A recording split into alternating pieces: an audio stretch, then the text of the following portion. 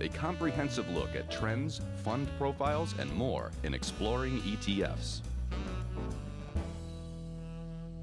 Here's something that you don't hear us talk about frequently, ETF fee wars. Our ETF research director, Nina Mishra, is going to fill us in on what's going on with that. So these fee wars have been going on for a while? Yes. So everybody has been cutting expenses and offering something for free in order to attract customers. And major players like Vanguard, BlackRock, State Street, Schwab, Fidelity, they have been aggressively cutting their expense ratios and other fees. And Vanguard now offers commission-free trading on 1,800 ETFs, wow, including ETFs issued by their own rivals. And this means almost all ETFs are available for commission-free trading on Vanguard's platform. The list does not include leveraged and inverse ETFs because they are mainly intended for short-term trading or hedging purpose, whereas Vanguard intends to attract more long-term focused investors. And then Fidelity launched 2 zero-fee index funds last week. Yeah. So on those 2 index funds, they charge nothing. The fee is 0. There is no minimum investment either. But then how do they make money? Yes. So in addition to those zero-fee index funds, they also cut expense ratios on many other existing index funds. And how do they make money?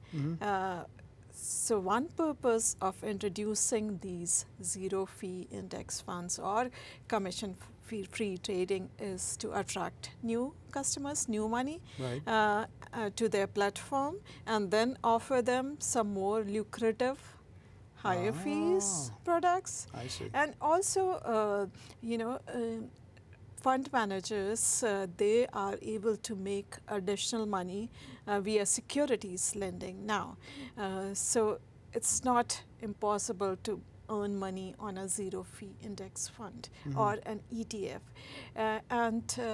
As AUM expands, the cost of managing a fund, whether it's an index fund or an ETF, that goes down dramatically. So that is why for bigger players, it is easy to cut expense ratio even to 0.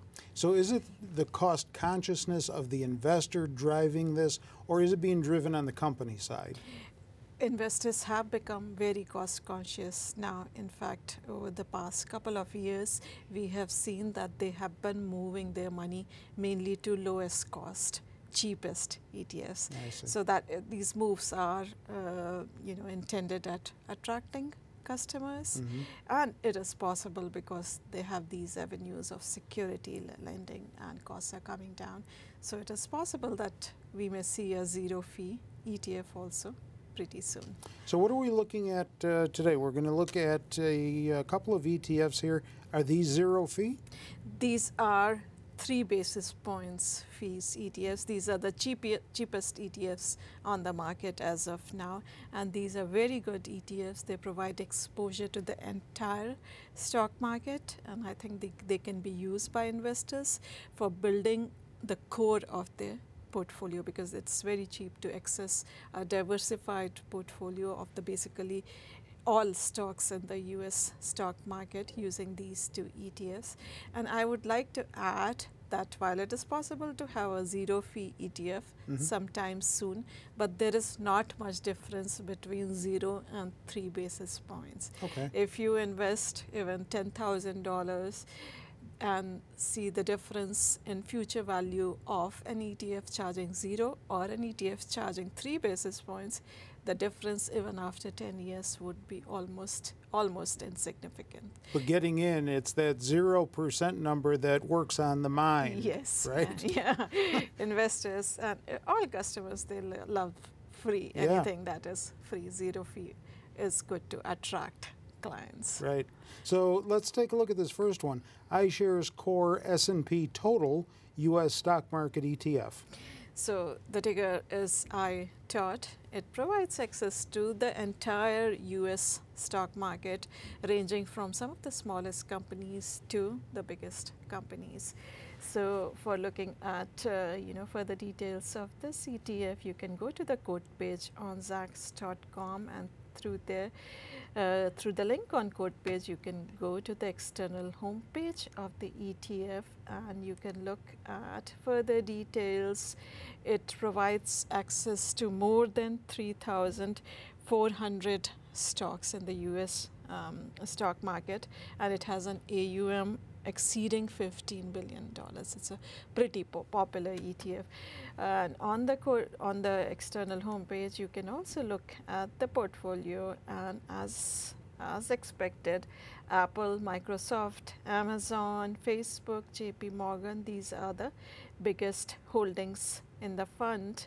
And again, as expected, IT is the biggest sector in terms of exposure, accounting for almost 25%, followed by financials and healthcare. Okay. And Schwab has the U.S. Broad Market ETF. The ticker is SCHB. This is also a pretty similar fund. So depending on which platform you have your portfolio and which platform you use for trading, investors can also use this ETF. Pretty similar, and this also charges just 3 basis points in expense ratio, and an excellent ETF. It holds more than 2,400 stocks, again ranging from some of the smallest to some of the largest companies in the US equity market. It has more than 12 billion in assets under management. And for this also, you can go to the quote page on Zacks.com and look at further details by going to the external home page. And as I mentioned, pretty similar ETF.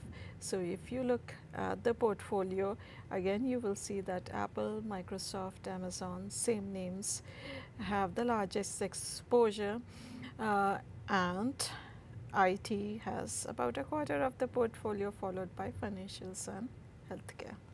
Okay. Do you own either one? I do not. All righty. Thank you for that. And don't forget, more ETF information always exists in the ETF section of Zacks.com. Use the Funds tab in the top toolbar on the homepage to get to it.